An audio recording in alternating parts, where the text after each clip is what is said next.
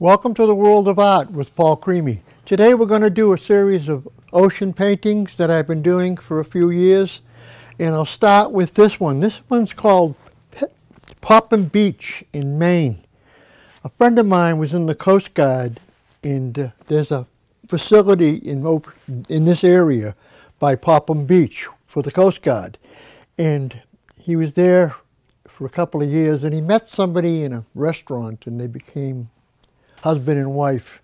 And so this particular painting has a lot of feeling for me and my friend David, because David's wife died of a heart problem, and he took his ashes, her ashes, and poured it on the beach. And he took a photograph of it, of this particular night, and it was like this. And I saw the photograph, and I said, I'd love to paint it. And he gave me the photograph, and I painted it. So, you know, we never know as an artist what attracts us to a piece of art. But somewhat, a story like that was so emotional that you want to be part of it. And so that's why I did this particular painting, and it's called Popham Beach. I have 7 or 8 paintings to show today, so we're going to put them up one at a time. So this one on Popham Beach I'm putting over here, and I'll get another one. And a lot of these are Maine. Most of them are Maine. This one here is Pennaquit, Maine, over by the Pennaquit Lighthouse in Maine. I saw this little tiny house. I said, oh my God, it looked like a midget's house. It looked like something from The Wizard of Oz, a tiny little house stuck on this little rocks. You know, and I have a friend of mine who's a realistic artist, and she said to me, I never knew that you could paint like this. And I said, listen, I went to the museum school. I could paint like anything anybody can paint. You're taught at the museum school how to paint, how to look at your subject matter, how to figure out how everything is going to work. This particular spot intrigued me because it had these rocks coming out in this little tiny house with all of these beautiful trees and then the stuff in the background. I took a photograph of it. I painted from the photograph. I didn't copy the photograph. I don't particularly like art that is so copied by photographs that it could be a photograph instead of a painting. I was trained at the museum school to go across the room and look from across the room and go back. In fact, I watched this show on Sunday morning every Sunday, and they had a person from Italy that's an artist, and he has a studio, and he teaches people how to paint, and he was teaching them the way I was taught at the museum school. And I was thrilled to listen to him talk because it brought back a lot of memories. So I got this little tiny house, and I figured, oh my God, there must be tiny people in it. But you know something?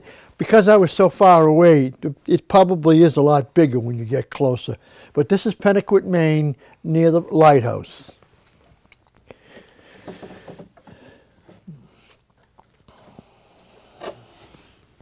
As you can tell, I have a whole bunch of paintings from Maine, so that gives you some idea of how I feel about Maine.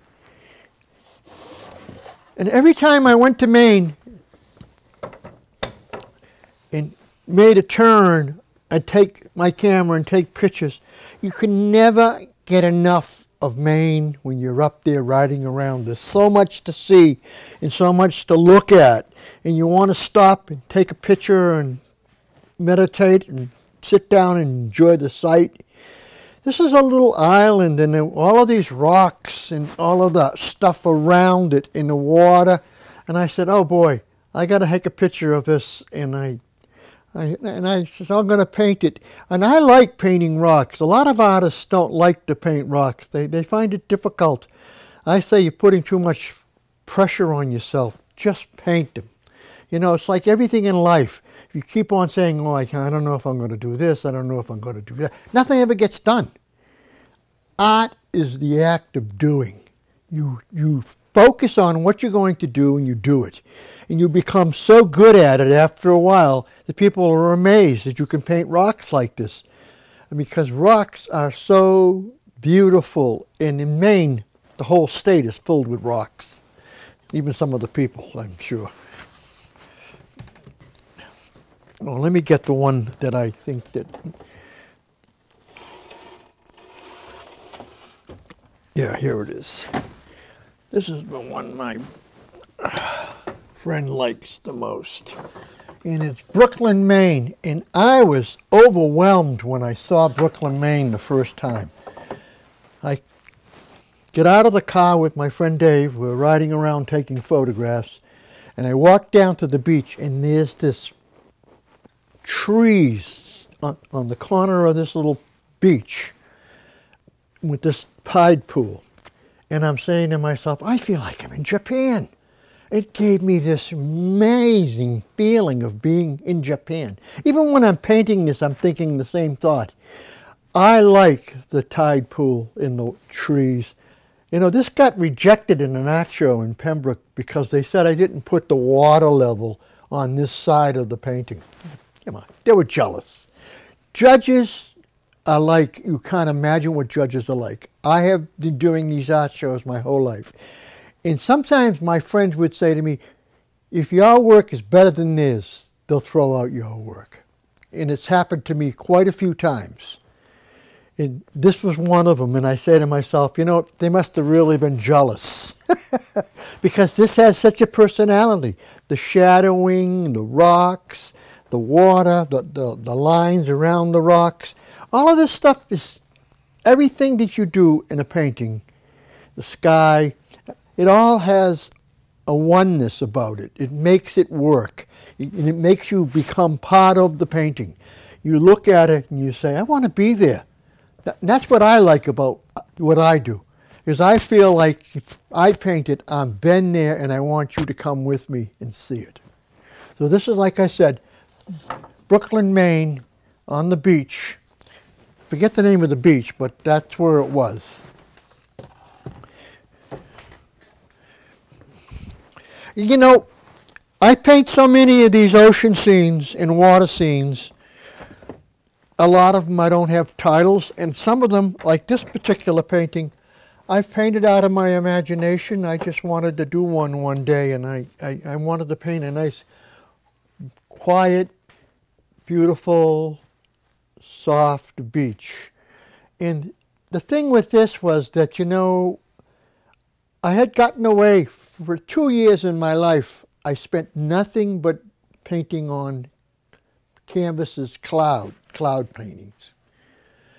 I wanted to get this idea that if you're going to paint a painting with ocean and water and stuff, you want to paint a sky that has something to say and makes you feel like you're present in the painting. You're standing on the beach, the sand has got this nice quietness about it.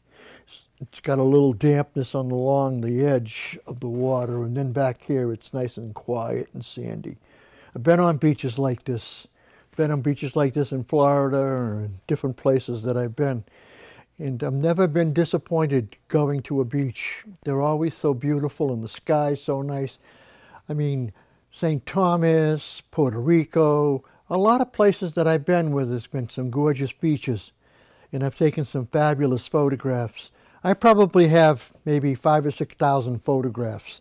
And some days I sit here and I just go through the photographs to pick out something that I might look at and get inspired and want to paint. So if you see all of the softness in the sky and in the softness in the water, it's to give you inner peace. Because I think there's nothing more peaceful than to sit and walk on a beach in a nice summer day. Beautiful. You might see something you might like, too, on a summer beach.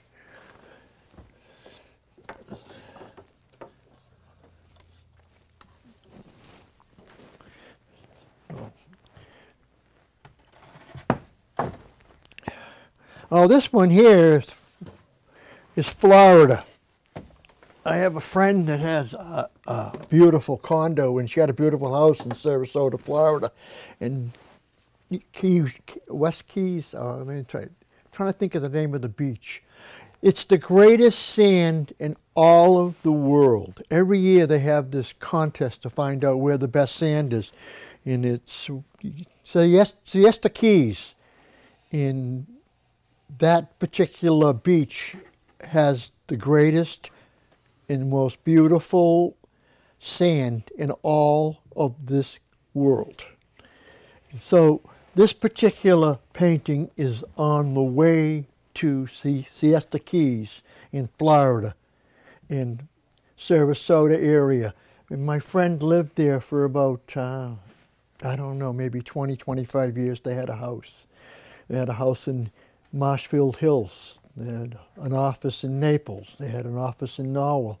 They were great. They were my patrons for like 35 years, and the husband and the wife got divorced, and I became very close to the wife, my patron, and him as my patron, and they'd buy a painting, and he'd buy a painting, and she'd buy a painting.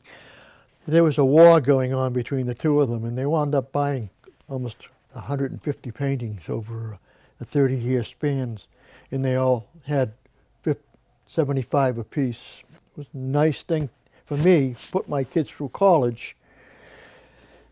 But every time I went to that beach, I said, I'm going to do a painting of that. And this particular painting, you just feel like you're almost to the beach. You're going to get to that little opening here and go down that little hill in this magnificent sand. It doesn't stick to your body. It's incredible. And it's the best sand in all of the world in the beaches. Every year it wins best in sand. So that's the name of this one. Siesta Keys, best in world sand.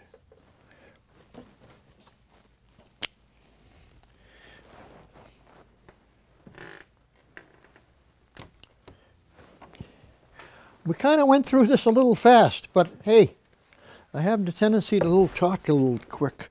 This particular painting is local. I live in Pembroke, and this particular photograph and painting came from World's End in Hingham. I have painted that 3 or 4 different times, and it's intriguing, different times of the year. This happens to be the spring. I've painted it in the fall, and I painted it in the summer, and every time I paint it, somebody buys that particular painting. There's something about this area that's so peaceful and serene. And it's funny, because I was a hairstylist for like 42 years, and one of my favorite customers was a person that worked in the stock market, and she got bored with it, retired, and became a person that's at the gate for the state. I forget what they call those kind of people, a guard or something or whatever. She has the hat on with a very, very fantastic. Every time I went, she'd let me in for free. I didn't want to get her in trouble, so I'm not going to say her name. It's just beautiful, that particular area, and it gets a little tough. In fact, my wife and sister-in-law wanted to go there, and they wouldn't let them in because they weren't from Hingham. They're only letting people from Hingham in when they're going through this time with the stuff that's going on. It's nuts. You know, I think that's a place that should be, it's a national state park. You should be able to go anytime, anywhere, to any of these parks without being harassed because you're not from this particular spot. So you get this, and this tree was bright yellow, and the rocks on the sand, and water in the stream going into the ocean. This is the ocean out here. On the other side, there's a beautiful beach. A lot of people in Hingham go to that beach. We go to that beach, myself and my wife. And my wife really loves it because it's got lifeguard and it's quiet. Nantasket can get a little too busy. It's too many people at one time or another. So we're doing really well. We're moving right along. It shows you that anytime you want to paint something, it has a different life, a different time. I've got one more and then I'm done. This painting here I'm working on, and I've been working on it for a while. I finally finished it. It's kind of large, and I'll put it up for a minute and I'll talk as quickly as I can to get done with this. This one's called The Man on the Rocks, in its hull, and it's got this beautiful water and these rocks, and he's looking at the weather and he's saying, what a beautiful day. So this is what painting is all about. It's making it a story. You can look at it and you can figure out what's going on and how it's done, and it gives you idea of what an artist is trying to say.